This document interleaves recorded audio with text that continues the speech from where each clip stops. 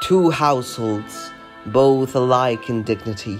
in fair Verona where we lay our scene, from ancient grudge break to new mutiny, where civil blood makes civil hands unclean.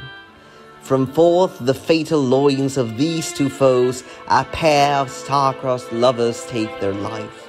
whose misadventured, piteous overthrows doth with the death bury the parents' strife.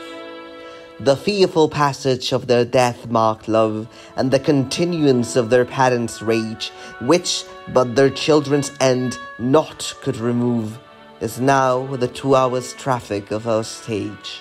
the which, if you with patient ears attend, what here shall miss, our toil shall strive to mend.